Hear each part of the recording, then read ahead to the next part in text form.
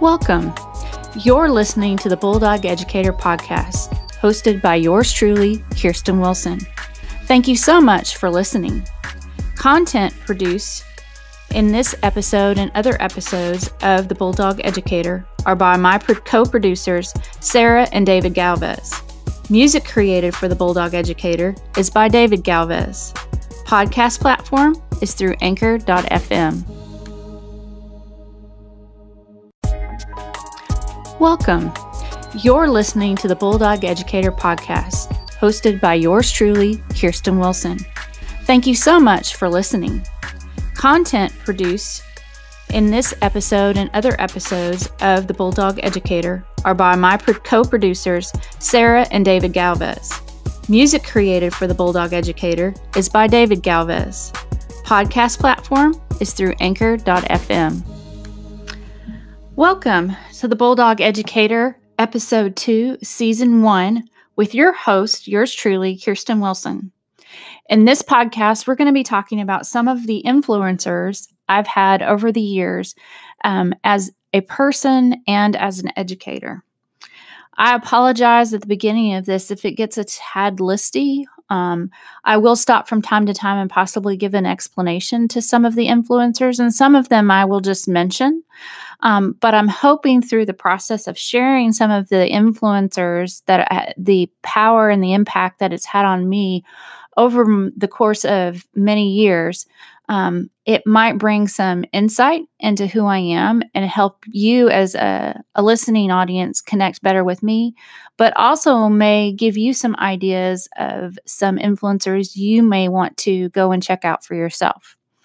So without further ado, I'm going to start off in no particular chronological order, but more just sharing from the heart. Some people that have really had an impact on me is when I started to investigate the whole idea of Genius Hour. And that started shortly after my journey on Twitter in 2013. And I came across the hashtag Teach Like a Pirate. I didn't even know that it was a book by Dave Burgess at the time. And joined in on the chat. Shortly after joining on the chat, I bought the book and began reading it and started to learn about what a Genius Hour was. And from that, I became Twitter connected with Joy Kerr and AJ Giuliani. And that just led to a whole lot of other connections throughout Twitter. And if you're in education, the names I'm about to list are probably some that you may be familiar with as well. And if you're not, I highly encourage you to. And so some of those people that I came into contact by that initial Twitter chat with Teach Like a Pirate was Tony Sinais, Joe Sanfilippo, and I apologize if I don't pronounce these names correctly, Thomas Murray, Brad Gustafson, and Jimmy Casas. And then recently, I have been connected to John Spencer through AJ Giuliani with the book that they wrote together called Launch, and actually have plans to read both that book and his most recent book. Some other books that maybe are a little bit more academic in nature that I've read are The Practice of Authentic PLCs by Daniel Venables, which had a huge impact on me as a teacher leader as I was learning how PLCs were to be conducted and the importance of that time for teachers to connect and talk about student work and talk about students and do they get it and how do you know? That was very impactful for me. Another part or person that has been a huge impact on me probably the last 5 years is the work of John Hattie and his impact on student learning. And really, as I came into a instructional leader's role as an administrator, just the importance of providing the opportunity for teachers to collaborate and really dig deep into that collective efficacy piece. Another book that has been a huge impact on me, both in my own desires and drives to pursue my passions, but also in discovering, helping students and other educators determine their passions, was Drive by Daniel Pink, which had a huge impact and kind of a shift for me in education. During this same period of time, when I first came onto Twitter, I was introduced to the book Role Reversal by Mark Barnes. And this was about throwing out grades and the whole idea of students evaluating their own work and determining their own mastery of content. And this really made me take a hard look at some of the things that we have firmly established in the way we grade, and what are we grading for, and what is the purpose, and what is feedback, and the role of student voice in driving achievement. Another person that's had a huge impact on me as I developed as a leader and as an instructional coach with other adult learners was Thomas Van Solen. One of the things that really had a huge impact on me from him was seeing how he utilized the protocols that are out there and how he used those protocols, not just in regards to student work and conversations about student work, but also in the development of a team. Another book that was huge to me that went right along with John Hattie's work is the work of Jenny Donahue with Collective Efficacy. And that book had a huge impact on me in understanding the importance of providing that space for teachers to develop that collective efficacy. In my leadership and really understanding the importance of positive leadership, I came across John Gordon. And I think I've read every book that I can get my hands on of his. But the first book that I read by him was The Energy Bus. And his books are not hard to read.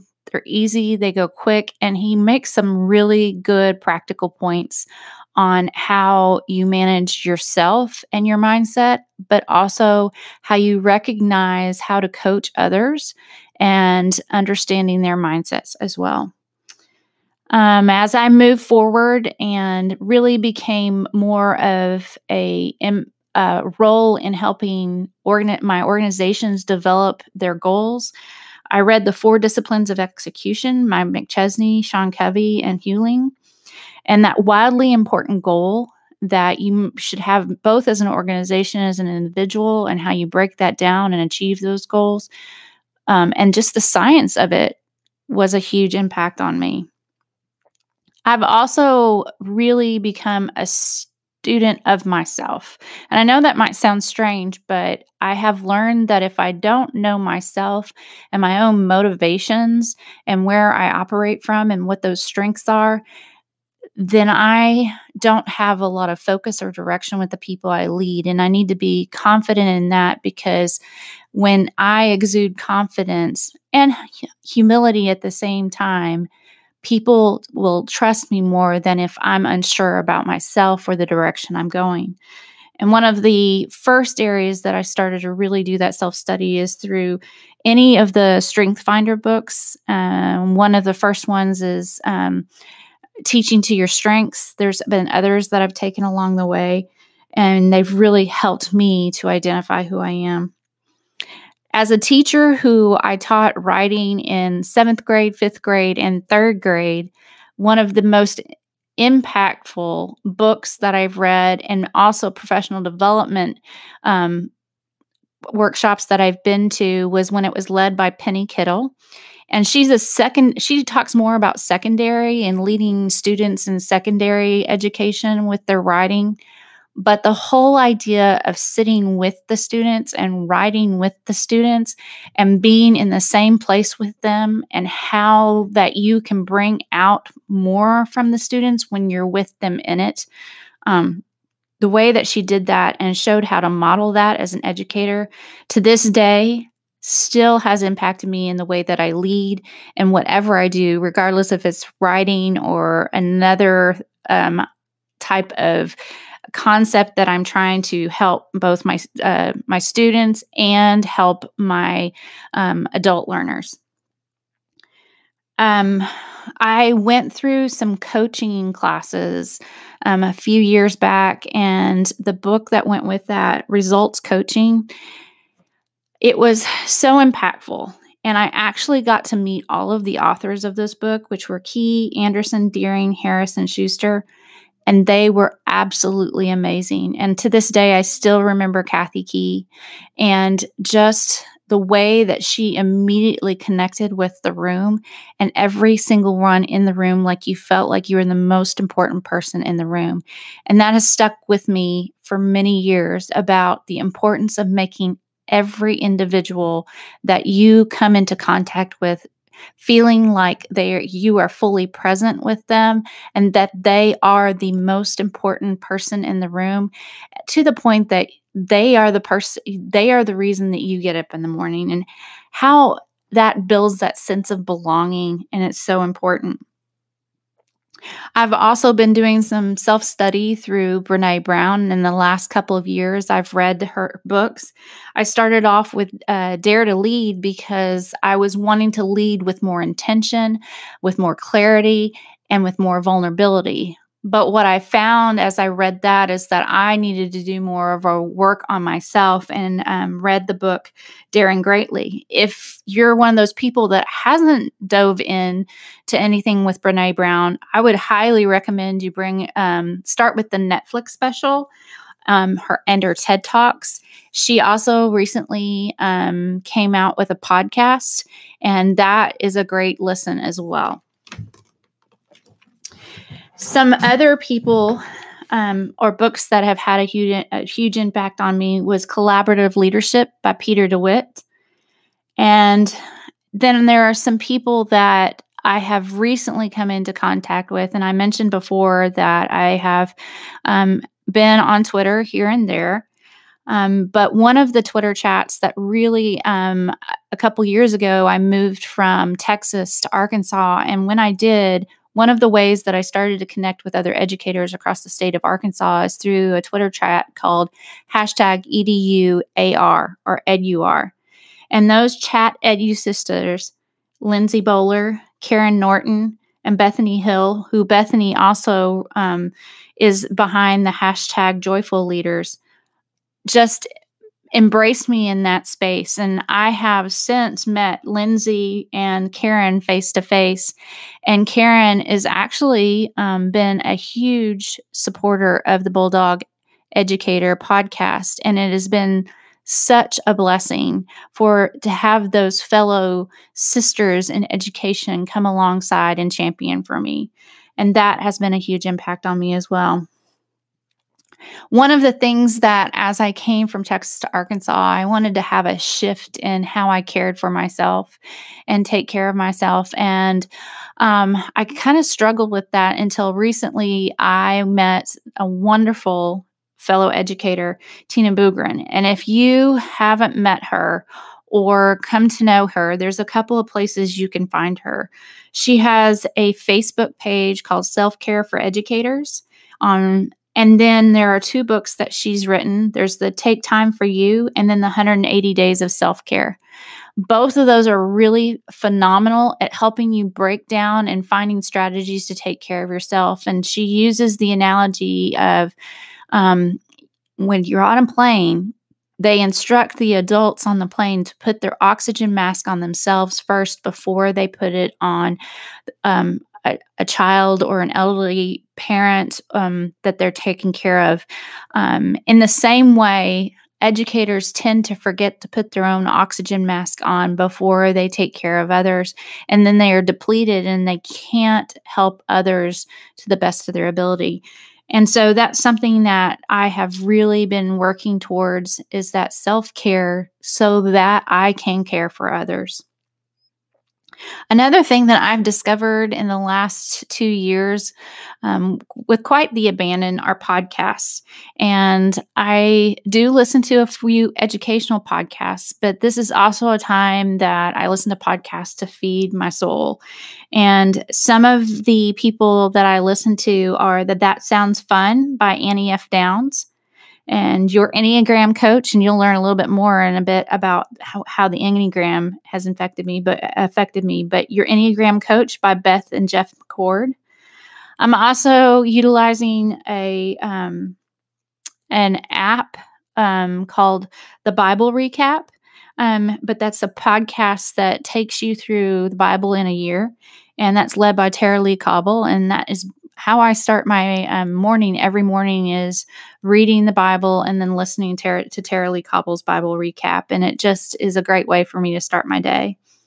Another podcast that has recently been released that I am enjoying is called The Fathoms, and it's hosted by three guys who have a really deep academic understanding of the Enneagram and an intellectual understanding of the Enneagram. And I will tell you, from time to time, it kind of goes over my head, but I am very intrigued with what they have to say, and I always want to learn more because I love the depth at which they cover it.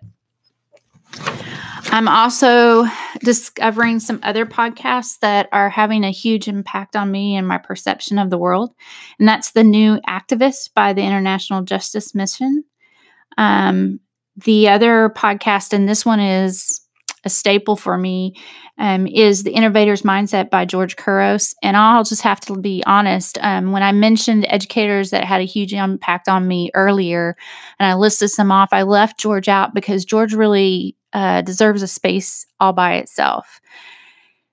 George is someone that I've been following since 2013, and I've probably seen him speak over the course of the last 7 years, probably a dozen times.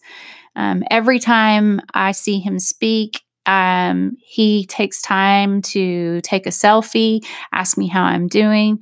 And it's wonderful to follow him and just his growth and change and how transparent and vulnerable he is with that, and how he encourages educators both in the classroom and administrators, leading educators in the classroom. And I continue to be one of his biggest fans. His book, The Innovator's Mindset, is probably the only book I could say that I've read 5 times. I'm not one to read a book more than once. And I know, and I'm on the 6th time this summer reading it as I'm taking my faculty through the book study of The Innovator's Mindset. He also has written the book with Katie Novak, Innovate Inside the Box, which is huge. And I'm about to do a 3rd read through with that with my innovation committee this fall. Another podcast that I love listening to, and I don't listen to it all the time, but when I do, I'm always glad I do. And it's the TED Radio Hour.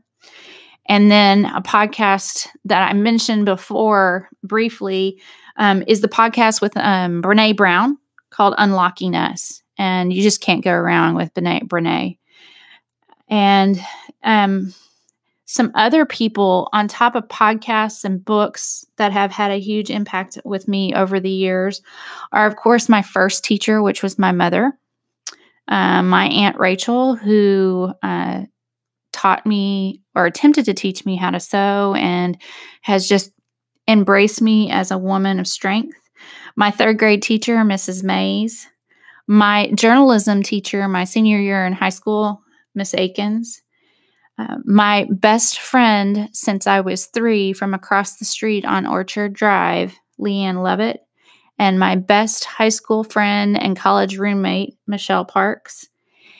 And when I did my student teaching, my teacher sponsor, O.C. Campbell.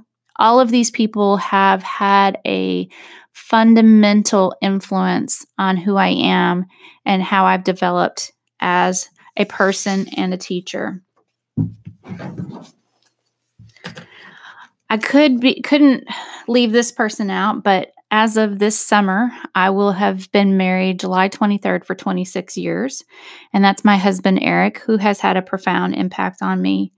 And some educators that I have come into contact with over the years, including Chris McCain. And she has had such a profound impact on me that her oldest daughter, my daughter, is named after her oldest daughter because of just how much she's meant to me.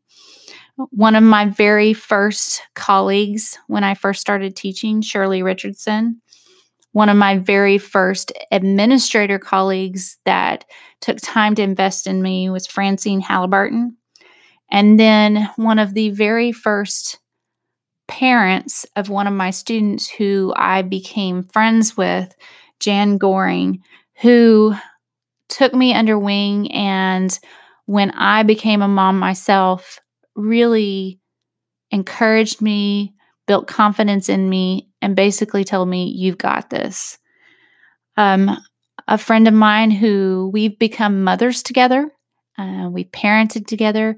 We haven't seen each other in a few years, but our girls are the same. My oldest and her oldest are the same age, is Jenny Pulley.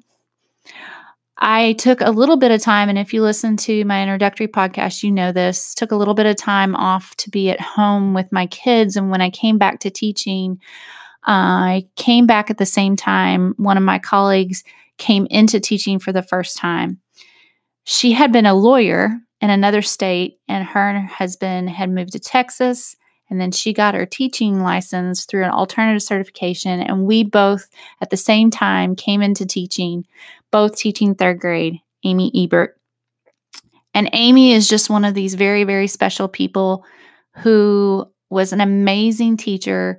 She had such charisma about her. She made learning so fun. And at one point, she became a kindergarten teacher at the very time my son went into kindergarten, and she was my son's kindergarten teacher. And we all know how important that kindergarten teacher is in the beginning of a child's education. And she did a phenomenal job of just bringing out the learning desires of my son, and I can't thank her enough for that. Other people that have had an impact on me was my principal when I taught at that elementary school that Amy and I taught with, Dr. Michael Griffin. My campus instructional coach, Jamie McAllister, who helped me understand how to teach math at a conceptual level like I had never done before, to the point that I felt confident as a teacher teaching third graders fractions and doing it well and with confidence. And then friends and colleagues who we did life together, who had a huge impact on me and being just good friends and champions for me. And we raised kids together, and that was Sherry Daniel and Amber Mills. And then my instructional technology specialist days, I had a wonderful both colleague, and then she later became a supervisor through our department. It was Kara Carter. And then another just huge example to me outside of education, but she actually has education as well as I do, and champions for a very important cause. She does what's called the Rare Fair. Her name is Eden Lord, and her daughter is Cambria. And Cambria and I were connected through the I Run For organization. Cambria has a rare disease, and she has a suppressed immune system. And I got to know this dear family, and Eden and Cambria have taught me so much about enjoying the moment, having a strong faith, and just being optimistic in spite of so many things that can make you think this is you can't be. I also have a couple of kids that came into my life when they were in third grade, a twin boy and girl, and they have always held a special place in my heart. They could not be two more different kiddos coming from the same mom, and they both learned very differently, but they both were great learners, super intelligent, and just showed me so many things about how kids learn, and that was Savannah and Blake Jones. Another kiddo that's had a huge impact on me, and it's probably because he's my daughter's best and closest friend, Riley Shelley, who has taught me so much about life and acceptance and love. And I can't say enough about him, and mostly because he loves my daughter unconditionally as a close friend. And so thank you, Riley, for being that example. And other influences are my two children, uh, Critter and Emery. And Critter is probably going to be upset with me because he would rather me call him Chris or Christopher. But these two kiddos, and I'm not just saying that it's because I'm their mom, but they're amazing kids and they both love to learn and they have this insatiable curiosity and they just amaze me every day the way that they hold on to life with both hands.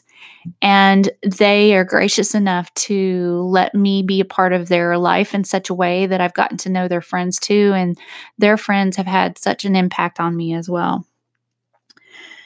A few more friends that I want to mention, and their colleagues as well, that have had a huge impact on me.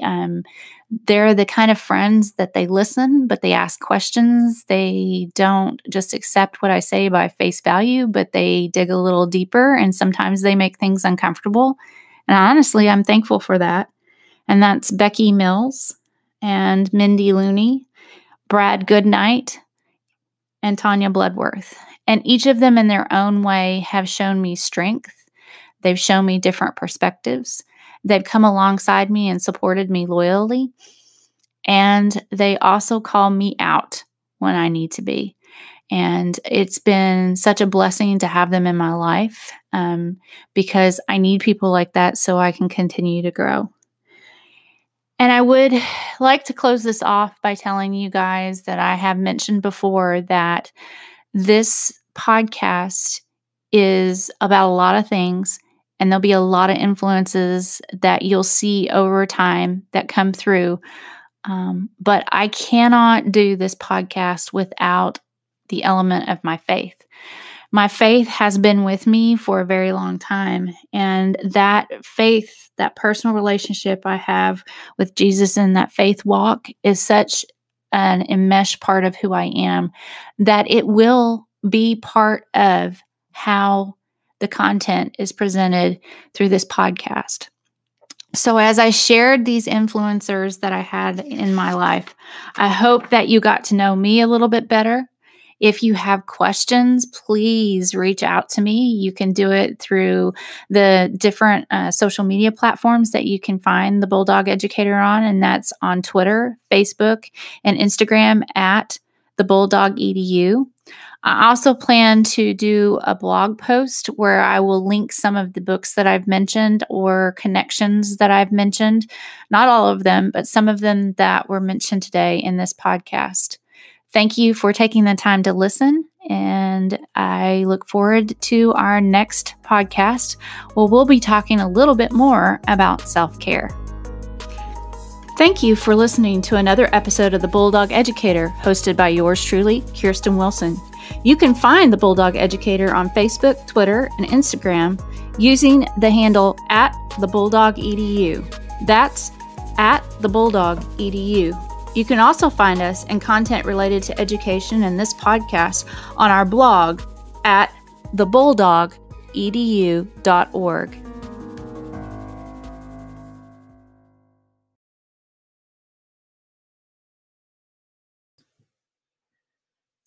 Hi, listeners.